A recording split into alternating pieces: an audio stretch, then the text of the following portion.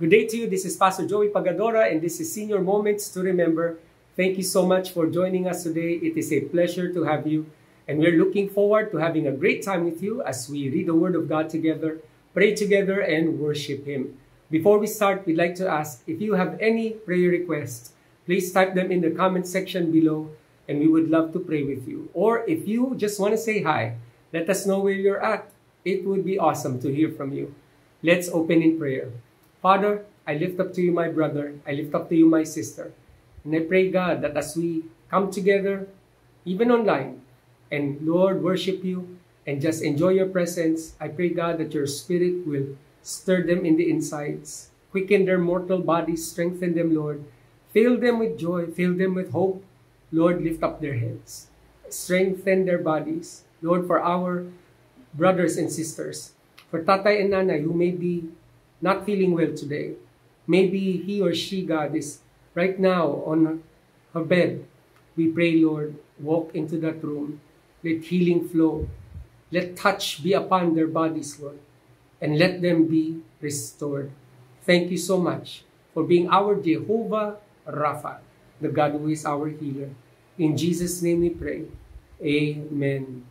Let's come to the presence of God and worship Him. Good morning. Come and join me in worshiping our wonderful God. Moments to remember. Moments to remember. The righteous will flourish like a palm tree. They will grow like a cedar of Lebanon. Moments to remember. Moments to remember. Planted in the house of the Lord, they will flourish in the cause of our God. They will still bear fruit in old age. They will stay fresh and green to proclaim the Lord is upright. He's my rock and there's no weakness in Him. Always to remember, always to remember. The righteous will flourish like a palm tree. They will grow like a cedar of Lebanon. Always to remember. Always to remember, planted in the house of the Lord, they will flourish in the cause of our God. They will still bear fruit in old age. They will stay fresh and green to proclaim the Lord is upright. He's my rock and there's no wickedness in Him. Always to remember, always to remember. Always to remember, always to remember, always to remember.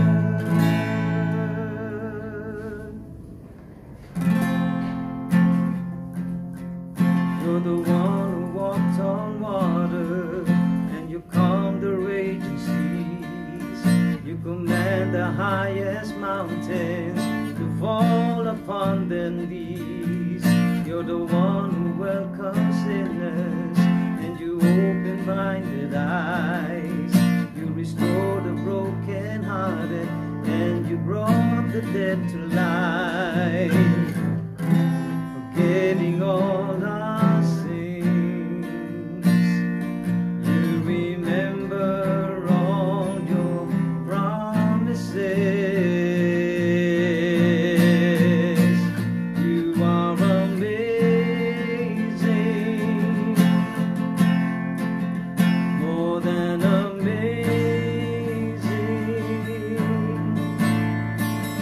Forever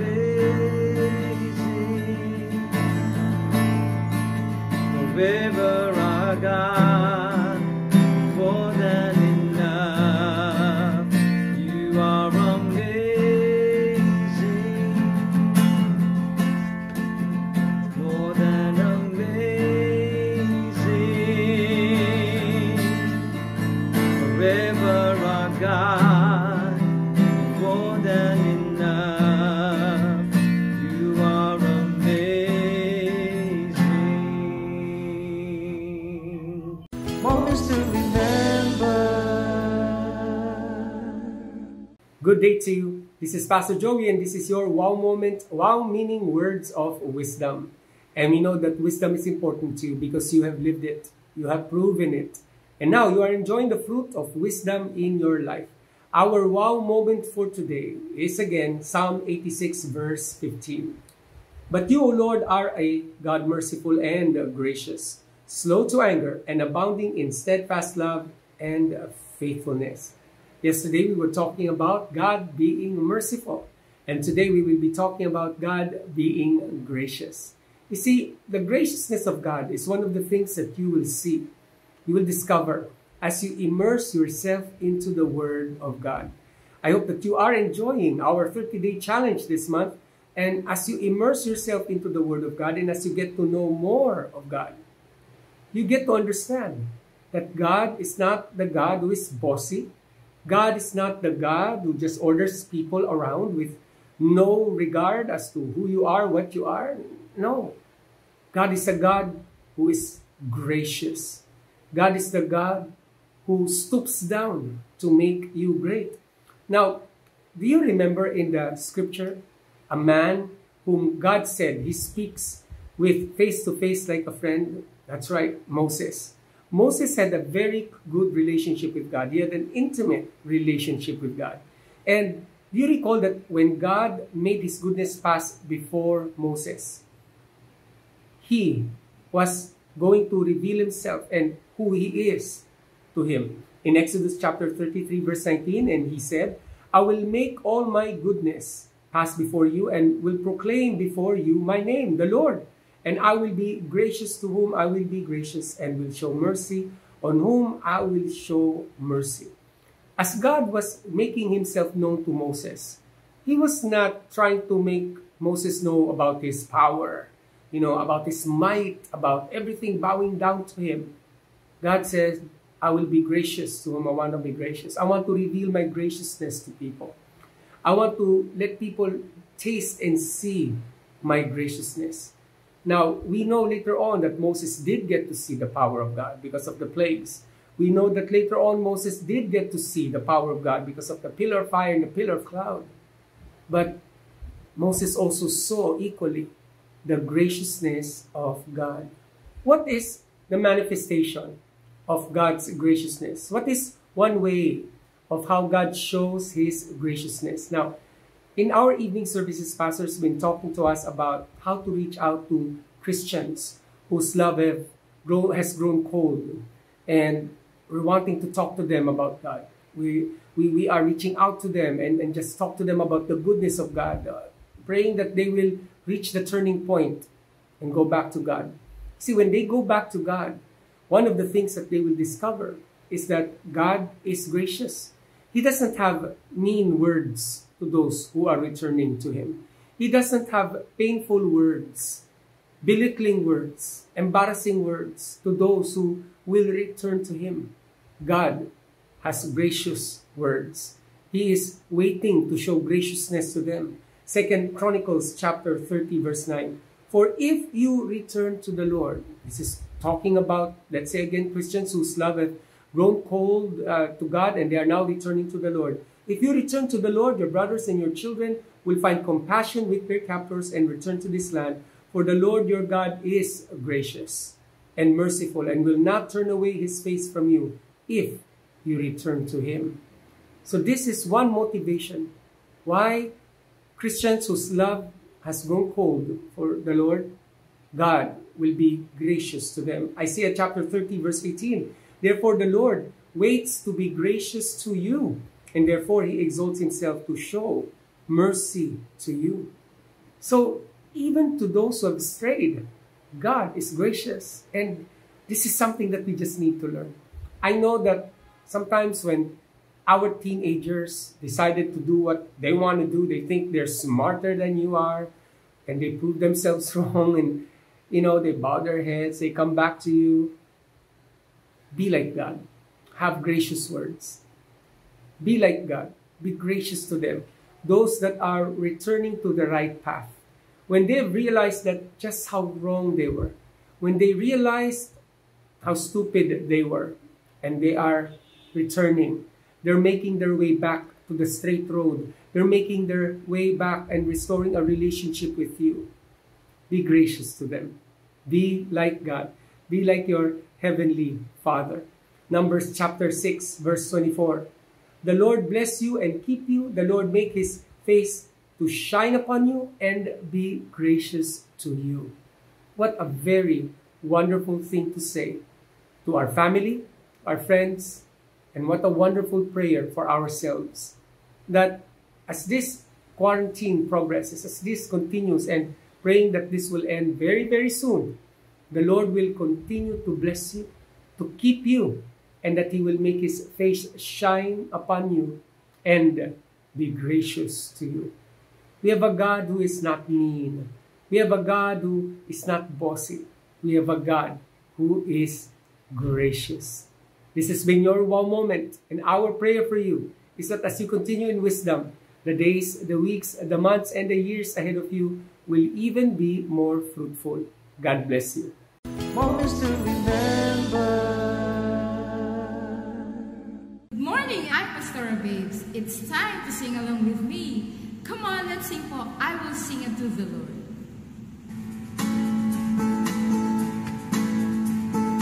I will sing unto the Lord, for he has triumphed gloriously, the horse and the rider thrown into the sea. I will sing unto the Lord, for he has triumphed gloriously, the horse and the rider thrown into the sea. The Lord my God, my strength, my song, has now become my victory. The Lord my God, my strength, my song, has now become my victory. The Lord is God, and I will praise him, my Father's God, and I will exalt him. The Lord is God, and I will praise him, my Father's God, and I will exalt him. I will sing unto the Lord, for he has triumphed gloriously, the horse and the rider thrown into the sea.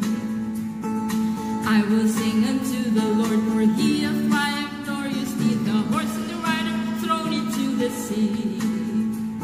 The Lord my God, my strength, my song, has now become my victory. The Lord my God, my strength, my song, has now become my victory. The Lord is God, and I will praise him, my Father's God, and I will exalt him. The Lord is God, and I will praise him, my Father's God, and I will exalt him. I will sing unto the Lord, for he has triumphed gloriously, the horse and the rider thrown into the sea. I will sing unto the Lord, for he has triumphed gloriously, the horse and the rider thrown into the sea. The Lord my God, my strength, my song, has now become my victory. The Lord my God, my strength, my song, has now become my victory. The Lord is God, and I will praise him, my Father's God, and I will exalt him. The Lord is God, and I will praise him, my Father's God, and I will exalt him. Amen. Praise God. Till the next time, God bless po. Moments to remember.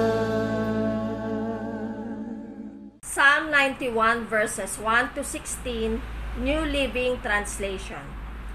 Those who live in the shelter of the Most High will find rest in the shadow of the Almighty. This I declare about the Lord. He alone is my refuge, my place of safety. He is my God, and I trust him.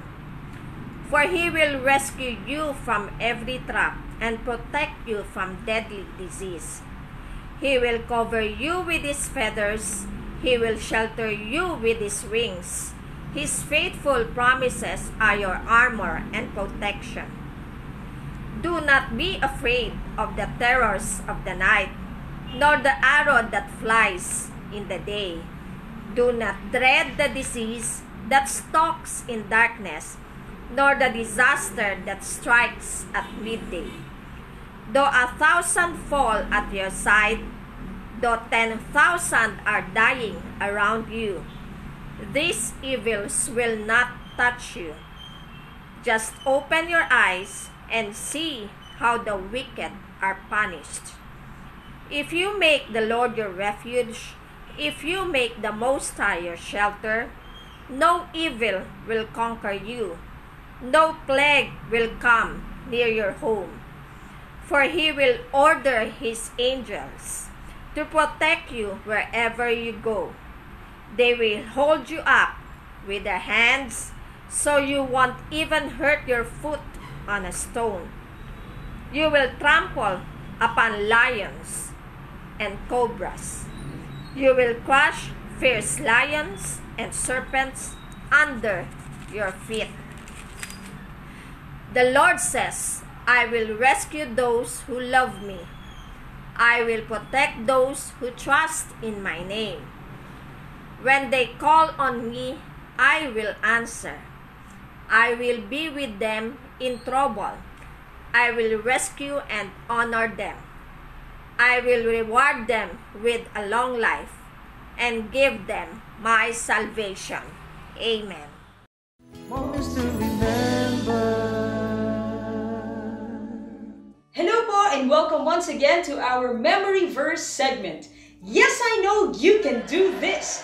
Our memory verse for today is found in Romans chapter 8 verse 31, and it says, "What then shall we say to these things? If God is for us, who can be against us?" Wow, what a wonderful promise. Amen? Amen. Awesome. And like as always, we will ask one of you to help us out. So for today, we will be getting help from COP Batangas. So let's all welcome Brother Ben Ferrer. Hello po! Hi! Brother Ben, do you think you can do this po? Yes, I can. Awesome! Take it away! Romans 8:31. What then shall we say to these things? If God is for us, who can be against us? Wow, that was really, really nice. Thank you so much po, Brother Ben. And I know you recited the verse with him, alright? So by now, probably you've memorized the verse because it's really easy for you. So why don't we go to our round 1 here in Memory Verse segment. Round 1, we will remove a few words. And I know you can do this well, right? Okay, here we go. Round 1, Romans chapter 8 verse 31. What then? If God, who? Awesome! Thank you so much! Did you get that right po? If you got it right, please type "got it" at the comment section down below.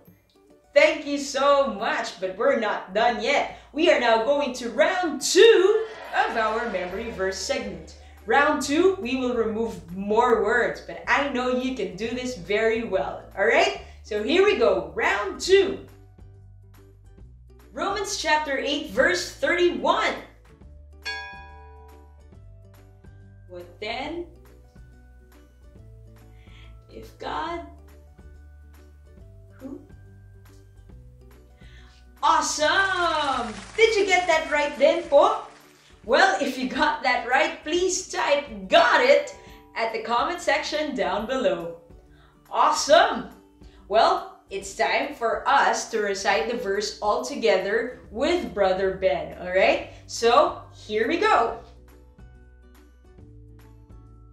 Romans 8:31.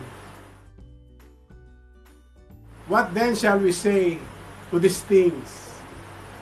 If God is for us, who can be against us? Amen and amen. Thank you so much, Brother Ben, and thank you po for joining us today. Until next time in our Memory Verse segment. God bless you all! Moments to remember. Good morning, everyone. This is Pastor Oin once again for our Say Amen segment. I'm gonna share with you Joseph of Arimathea in the New Testament. Joseph of Arimathea played an important role in the burial of our Lord Jesus Christ. In Matthew 27:57, when it was evening, there came a rich man from Arimathea named Joseph, who also was a disciple of Jesus. In Luke 23:52-53, now there was a man named Joseph from the Jewish town of Arimathea. He was a member of the council, a good and righteous man, who had not consented to their decision and actions, and he was looking for the kingdom of God. This man went to Pilate and asked for the body of Jesus. Then he took it down and wrapped it in a linen shroud and laid him in a tomb cut in stone where no one had ever yet been laid. We can see here, Joseph was a member of ruling council, a wealthy man, a righteous man, and a true disciple of Jesus. And we don't see anything, the Bible says, that he used his position to compromise his faith. In fact, he was open about it. When Jesus died, he used his influence by asking Pilate for Jesus' body so they can give him a decent burial. Note that way back then, bodies of criminals who died by crucifixion were considered property by the Roman government. And in this way, the body of Jesus had to be requested. John chapter 19 verse 38, after these things, Joseph of Arimathea, who was a disciple of Jesus, but secretly for fear of the Jews, asked Pilate that he might take away the body of Jesus, and Pilate gave him permission. So he came and took away his body. However, this did not remain the same way. When Jesus died, he overcame all his fears and asked for the body of Jesus. He was a member of the ruling council, but he had not agreed with the decision and actions of other religious leaders. Joseph's eyes and hearts are fixed on the coming of the kingdom of God, more than his religious and political image. Our wealth, image, and status should not be a hindrance to serve Jesus. Other people think if one person died, they have nothing to do with the person. So why give time, effort, and money the person will not see and acknowledge? Despite the fact that all the disciples deserted Jesus when he was arrested and crucified, Joseph boldly asked Pilate to take Jesus' body and give him a decent and honorable burial. Despite of all the possible mockery and disrespect of his fellow Jews and other religious leaders, Joseph chose to honor Jesus with his boldness, looking forward to the coming kingdom of God more than his reputation or more than his fellow religious leaders will say about his stand for Jesus. John 19:41, now in the place where he was crucified, there was a garden, and in the garden a new tomb in which no one had yet been laid. What Joseph did will never be forgotten. The place where he had laid Jesus is the same place where Jesus rose to life in power and glory. Living in uncertain time, we might already observe how our family members starts to compromise with the pressure of the lockdown. They might be into entertainment which dishonors Jesus. Beloved exemplars, we are to encourage them and be examples for them to follow. Examples in our faith and devotion in Jesus. We must not be satisfied seeing our loved ones grow cold in their love of the Lord. We teach them the Word of God and grow in their faith, loving and honoring God more than anything else, because in Him we live and move and have our being. This is your Say Amen segment for the day. God bless you. Moments to remember. Hello, I'm Pastor Tin and welcome once again to our prayer time. Thank you so much for always sharing your prayer requests with us. It's always a great privilege to pray for you and see your prayers being answered. So if you could share also your testimonies to us, it would be a great delight. So how do we pray? Fervently and with joy. Let us all pray. Heavenly Father, we come before your grace throne today, and we are so grateful because we know, O God, that you always hear our prayers. You are good, you are gracious, you are merciful. Father, right now we lift up to you Sister Faye Regner. Thank you so much, oh God, for causing her blood pressure to normalize. That, Lord, you will cause Sister Faye to walk from strength to strength all the days of her life in the name of Jesus. Also, God, we commit to you Sister Annie Lord Abarquez. Thank you, God, for her quick recovery, oh God. Thank you so much as well for the whole family will always be kept safe and protected from any kind of sickness. Keep them blessed, keep them protected, and thank you, Lord, that no evil shall be allowed to befall them. And Father, for Sister Celia, we commit to you, Lord God, the family of Sister Maricel, her daughter. Thank you, God, for all the negative results of their lab test. Thank you, Lord, for your protection over their family, and even, Lord, for her grandchildren, Maui, Jeremiah, and Rachel. Thank you, God, for keeping them the head and not the tail, that they become honor students in spite of this situation. Lord, continue to give them the grace, Lord God, to adjust in this new normal. And Father, also for Sister Lina, thank you, God, for the fast approval of her visa extension. Thank you for your hand of uncommon favor for her, and also, God, for her grandson Chubasa. Thank you, God, for completely healing him from this skin allergy. We rebuke it and we declare for complete recovery and quick healing in the powerful name of Jesus.